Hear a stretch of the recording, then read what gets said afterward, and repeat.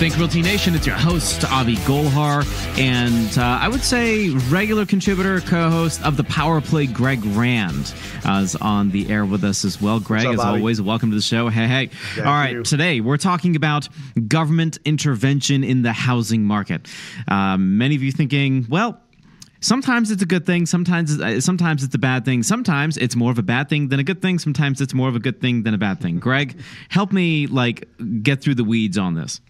Right. Oh, that's great. So the good, the bad, and the ugly, right? I think people would expect a free enterprise entrepreneur type like me and like you to want to resist and push back against it. And when this question came up recently, it was in the context of some things that were being done, like Airbnb being outlawed in a lot of places, which is, neighborhoods complaining about people coming in and being transient in a neighborhood.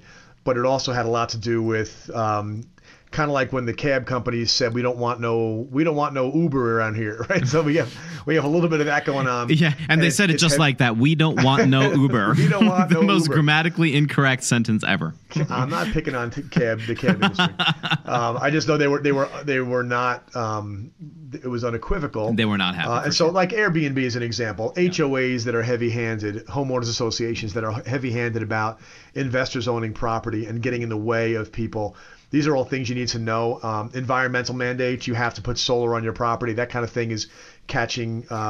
It's catching a little wind in traction. California right now. Absolutely, a lot of new construction. It is. Yeah.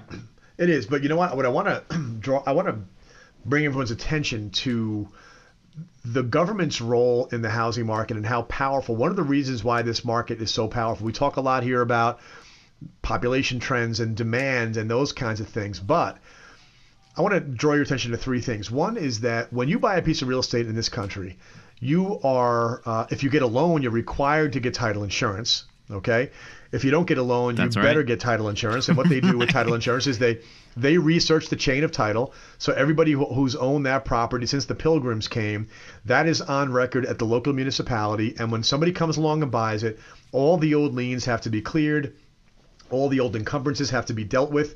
And when you get the keys, you get clean title, and you can get a fairly inexpensive insurance policy against that, which means you pay $1,000 or $2,000 for title insurance. And if someone does show up in 5 years and say, hey, wait a second, I have a mortgage on that property, I have a judgment on that property, it's okay, well, you're going to get paid if you have one, but the insurance company is going to pay it. That is really powerful. The idea that every time, like it's a brilliance in the design of our market, that every time properties change hands, they don't mandate it in between.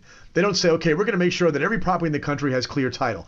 They just wait for the person who wants to sell it, and the person who wants to buy it is going to require clear title. They're going to be represented right. And that's very, very big. And that happens because every single square mile of this country is governed by a local municipality. They've got the housing records in there. When you close on a property, you have to record your deed. You bring the deed down there. It gets recorded. That entire industry has now consolidated all of that data into one big, massive national housing database. But it's still a national housing database that is verified every day by human beings on the ground who record that deed.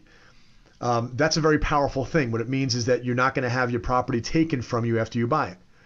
Another example is the mortgage industry. Not everybody understands that if you could go to Wells Fargo Bank or Steve's Mortgage Company or Quicken Loans, and the application process is pretty much the same. The information you have to provide is the same. The qualification standards are the same. Yes, the underwriting is the same pretty much. Yeah, the pricing is basically the same. Quicken's going to try to do it faster and cheaper. The local guy is going to try to do it with more hands-on customer service. But one way or the other, people need to understand that the housing market's resilience has to do with the fact that people can't afford to buy much sooner because it only requires a down payment, a credit score, and a job. And that is a government program. Fannie, Freddie, and the FHA are essentially government programs that were designed to promote home ownership. And what they gave us is ubiquity when it comes to financing. It's available to anybody who qualifies. It doesn't take you but 5 minutes online to figure out what you have to do to qualify. And it's designed to help you qualify when you're ready for it. So that's another thing that allows you, when you own property, that you want to sell it, you have the knowledge, even if you don't know it to articulate it, it's out there that when you sell the property, somebody who wants to buy it has access to ready financing to acquire that. Government's involvement provided that. So for those of us listening, they might be thinking, well, I look at the government and I don't want the government involved in my deals, right? But you kind of showcase that without it, we wouldn't have the very clear-cut system holding title to property that we do today. And otherwise, we might as well start investing in other countries. I think very recently you and I covered that on an international segment where you have different countries that it's very difficult to understand the clear chain of title, the clear chain of ownership for these properties, right? It's very, very difficult. Yeah, and it's ruinous. If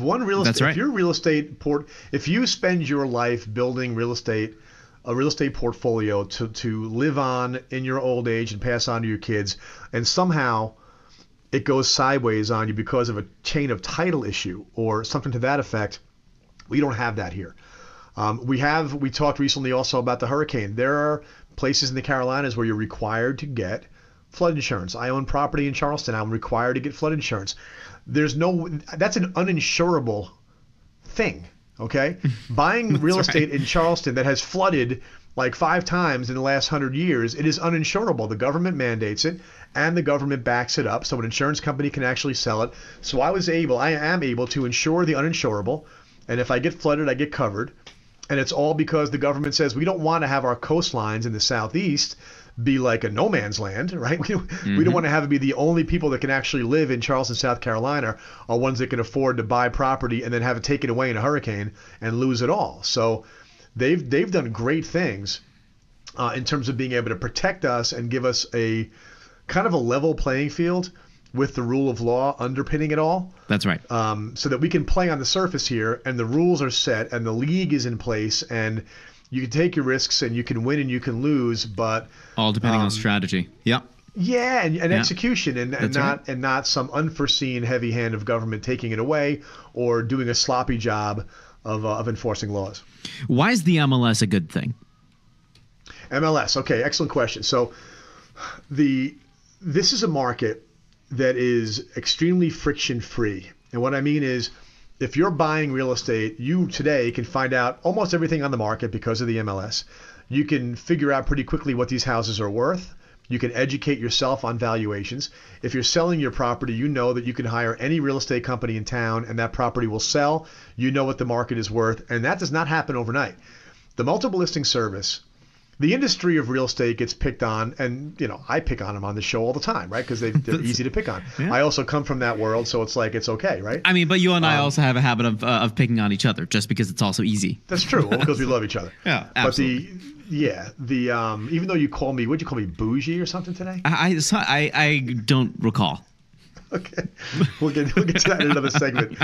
But this is a really powerful thing. I want people to think about this because realtors get kind of a silly rap of not being the most serious industry in the world, okay? And I come from that world, so take it as coming from a place of, I care about you, but that's a fact, you can't deny it.